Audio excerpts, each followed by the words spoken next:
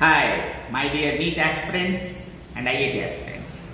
Welcome to BMS Academy of Objective Physics. This is Mr. Bhanu, Senior Physics Faculty Member. So we are conducting online-offline classes on NGO's Colony Main Road on Astalipuram, Hyderabad. Thanks for joining with me. In the last video class, I explained about gravitation questions asked in previous IIT mains entrance examination. That is 22, 23 and 24 collective questions I have given. In this video class, I am going to explain in detail about electric fields and charges for NEET aspirants, which are and the potential also, electric potential. The questions which are asked in 2022, 23 and 24 examinations.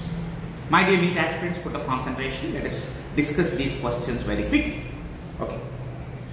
Now actually, from this chapter, question number 1, 2 point charges, minus q and plus q. 2 point charges are there. These 2 point charges are producing on constitute a dipole, electric dipole. So this question is coming from electric dipole. Okay. Now they are situated at a distance L. The magnitude of electric intensity they are asking at a distance capital R, which is R is greater than L, distance between them. So actually you see that here this point is situated, the point P here, this point P is situated at a distance R, means from the center. Or generally we can measure the distances R from the center. Okay. They did not give this R value in the diagram. So white colored letter, that's R. So we are making. Okay. Now options are 1 by R square, 1 by R cube, 1 by R power 4, 1 by R power 6. So intensity is related, varies with the distance from the center of the dipole. My dear NEET aspirants, very simple question it is. Now actually let us see what is happening here. Intensity at any point formula, first you should know the formulas. At any point 1 by 4 pi epsilon P by R cube under root of 1 plus 3 cos square theta. We discussed so many times in the coaching center. Now intensity of on axial, we derived all these expressions now in our tutorial classes. So EA equals 1 by 4 pi epsilon 2 P by R cube. Next intensity on equatorial line. So let me tell you what is axial, what is equatorial, what is at any point, first of all. So this is the information I am representing with what this green. So this is the dipole actually. So the line extending forward along the line joining the two charges is called as axial line. This is called axial line. Okay. So when it is an axial line, E axial means this is a formula. Okay. Next, when the particle is at here on equatorial line. What is equatorial line? The line passing through the center of the dipole and passing through the center of the dipole and perpendicular to the axis. Okay. So that is nothing but intensity on equatorial line. This is a formula. Okay. Now at any point means it is neither on equatorial nor on axial line. Means this is the point. Okay, so this is a point E R comma theta. So the line joining the center and this point. Okay, it is making an angle theta with the axis of the dipole. So it is at a distance R. Okay, so the distances can be measured from center of the dipole. So this is the axial line, this is equatorial line, this is at any point. 3 formulas are there. So in examination, upcoming examination 2025, we can expect any one question from dipole, okay, because it's a very important concept. So unless you know this formula, you can't find the answer, okay. So now my dear students, you select any formula because in this problem, axial, equatorial, at any point, not mentioned that such type of words. So that's the reason why you select any formula. E is inversely proportional to R cube. So this is the correct answer, my dear students. Okay, let us move to question number 2 immediately. The closed integral of E dot ds, E for intensity of electric field, ds for small elemental area of the surface. Okay, the closed integral of E dot ds equals to 0 over the surface over a closed surface, then what option is correct option? Very simple questions they are selecting NEET entrance examination. Okay, so if we join in this institution, we can discuss so many such type of questions, topics in this academy, tutorial video classes. So we are conducting online offline classes in the early morning hours and in the evening hours. So directly you can come over the academy or my academy tuition classes. Okay, directly. So what is the correct answer? Generally, a closed integral of E dot ds, closed integral of E dot ds is nothing but electric flux. Electric flux, it is represented by phi. So electric flux means it is the maximum possible number of electric lines passing through the surface. Okay, according to Gauss law, this is nothing but Gauss law. According to Gauss law, the number of electric lines passing through the surface per unit area. So Gauss, according to Gauss law, intensity is nothing but flux per unit area. So d phi by ds, this is the formula, and d phi is equals to E dot ds. Then phi is equals to integration of E dot ds. My dear NEET aspirants, so these topics, this is a fundamental concept actually, flux definition. So the total flux around any closed surface is equals to, actually the total flux around any closed surface is equals to net charge 1 by epsilon naught times net charge on the around any closed surface, okay, enclosed by the surface. So this is the formula. So this represents Gauss law. Total flux is equals to net charge by epsilon naught. But flux definition is, it is a dot product of intensity and area. So the closed surface E dot ds equal to 0 means indirectly the total flux is 0. The total flux is 0 is nothing but what? The number of lines passing through the surface is 0. I am representing you with one diagram, okay, to understand clearly with white color pen. Okay, this is for example, this is the closed surface. Now, some number of lines entering into the surface means it is a negative flux. The number of lines leaving the surface is equal to positive flux. So, number of lines entering means negative flux. Number of lines leaving from the surface is nothing but positive flux.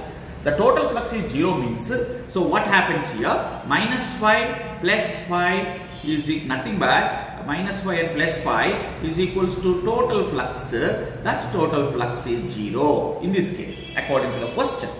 Total flux is 0 is nothing but number of lines passing entering is equal to number of lines leaving. So my dear students, it is a problem of Gauss law. So in this electric fields and charges, this option is correct answer. D. Number of lines entering equals to number of lines leaving. That means total flux is 0. Minus phi is equal to plus phi. Total flux is 0. Right? Right. So my dear students. So let us go to next question. So it's very simple questions they are asking actually. A thin spherical shell is charged by some source. Some source means a battery or written. The potential difference between the 2 points C and P. So you see this diagram. In this problem, diagram also is mentioned there. So this is the closed surface. It is uniformly charged now. My dear students, you should know one point. Whenever the spherical shell is uniformly charged, then that is called as equipotential surface. Equipotential surface problem it is. Very important concept. So the center C and point P expected on the surface. So between these two, what is the potential difference? That is the question. So what is the logic involved here? Clue. Clue means uniformly charged shell behaves like equipotential surface. My dear NEET student, so many number of times, hundreds of times we discussed this lesson sentence in this academy. So if you join in this academy, you will get the maximum benefit now. Okay, definitely 100% seat guarantee if you listen my video classes. Okay, so in the tutorial classes, you come and visit my tutorial class and take 2-3 demo classes. After that, you can take your own decision whether to join in the institution or not. Okay, so address is given there. So for more and more details, you go through the description box given below. If you like this video, please do like, share and subscribe to my video channel for more and more tips and tricks in physics. Okay, right. Now You see, this is equipotential surface. So the potential at any point inside the shell means here at point C, I am representing with white pen, at point C, at point D, C1, C2, C3, here anywhere inside the surface or on the surface, potential is same. That is called equipotential surface. Okay, so that is a very important sentence here. Now Vc equals to Vp, potential at this point equal to potential at this point. So if the potentials are equal, potential difference is 0. My dear NEET aspirants, you know very well. Okay, but guidelines are required for the students, because all the students cannot get the rank, you know. The students which are taking the guidelines from the super senior lecturer and subject expert, then only they can get the ranks. Right. Now, next question is the potential at any point, axial point. Remember this point, we are asking, they are asking potential concept now in this question. Okay, the potential at any axial point at 2 means the distance from R, the center of the dipole moment is given P, is given as here 4 into 10 power minus 6 coulometer. It is not centimeter, it is coulometer, dipole moment unit, that is plus or minus 9 into 10 cube, that is 9000 volts. So take this value as 10 into 4, 9 into 10 power 9 SI units. Okay. Now reason, what is assertion? Everybody is speaking about assertion. But nobody is telling full form of assertion. Okay. Assertion is nothing but the statement that you are believing very strongly. The statement that we are believing very strongly as true statement. That is called as assertion. So we are believing that this statement is true now. Now let us say a reason. Okay, if the reason is correct explanation to that, then that statement may be wrong, correct, may be true. If the R is not the correct explanation, then there is a dilemma to tell whether this is true sentence or not. So all these factors you can get if you go through the subject concept very clearly, then you can answer this one very easily. Okay. So both are correct, R is a correct explanation, both are correct, R is not the correct explanation. So A is true, B, R is false, A is false, R is true. So this question is asked for NEET aspirants in entrance examinations previous years. Okay, what is the conclusion here? First of all, you should know the formulas for potential. Okay, from the center of the dipole. It is also dipole concept, my dear students. Okay, let us draw here. So this is the dipole. So minus q here, plus q here. This is called as dipole, combination of these two, equal and unlike charges. So this is the center, O. So the length of the dipole is capital L, but not given in the problem. But the center, from the center, at a distance from the center of the dipole on axial point means I am representing with the yellow colored line. Okay, I am representing with yellow colored line. This is called axial line. On axial line at point P, the potential is asking now. What is the value? He has given this 9000 volt actually. Let us check whether it is coming or not. Okay, whether we are getting 9000 or not, let us check now. V axial formula, what is that here? V axial formula is equals to 1 by 4 pi epsilon naught into P by, what is that? R square. This is the formula, my dear students, NEET aspirants. Okay, listen carefully. 1 by 4 pi epsilon naught P by R square. This is the formula for potential at on axial line. On axial line. Suppose if it is asked here, potential equatorial line, 1 by, that is 0. On equatorial line, potential is 0.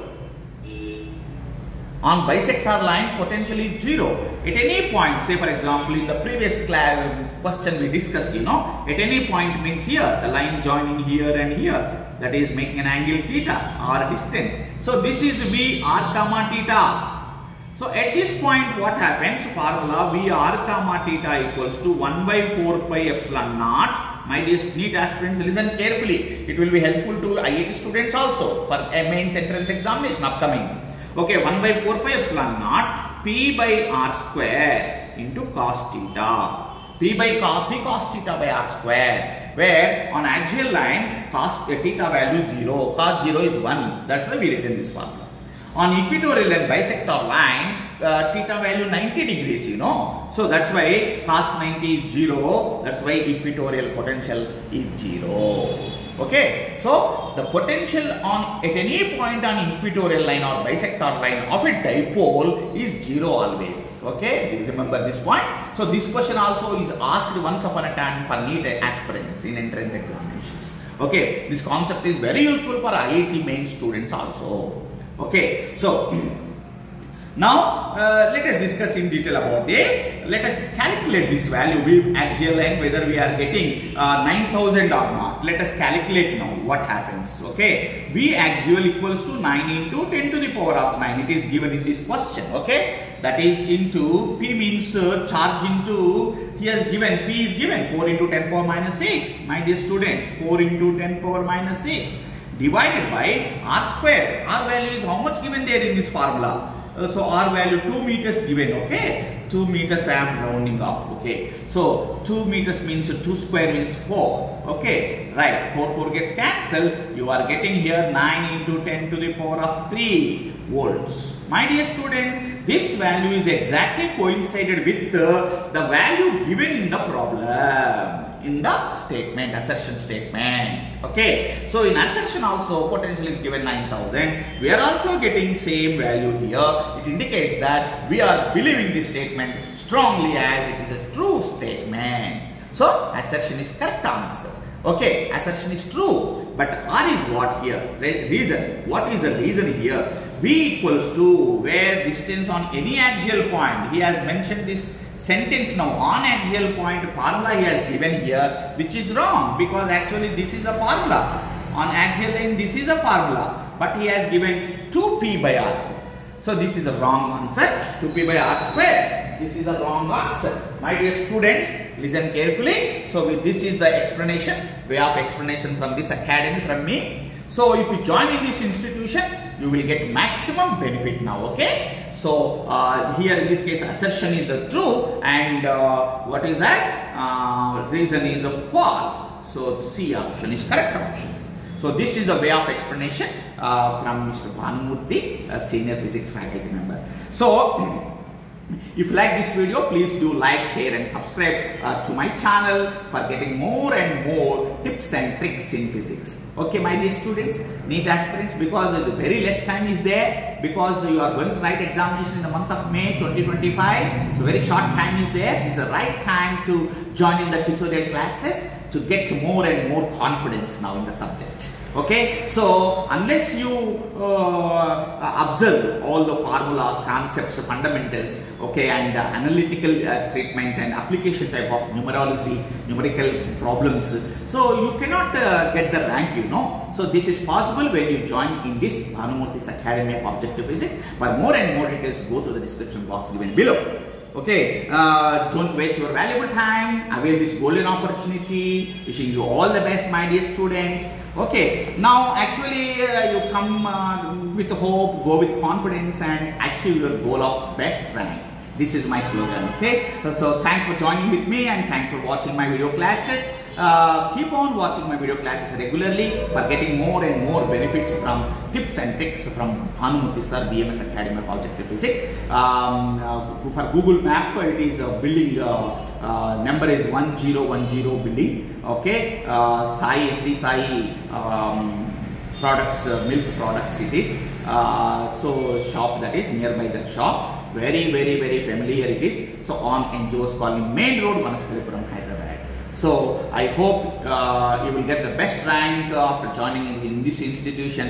Wishing you best of luck, and very soon I am going to release some more video classes now, so which are helpful for the students. My request is you spread this video viral to your friend circle, your parents and like that, so that everybody can get the benefit from this video class to somewhat extent. Okay, so thankful to you. Bye, see you.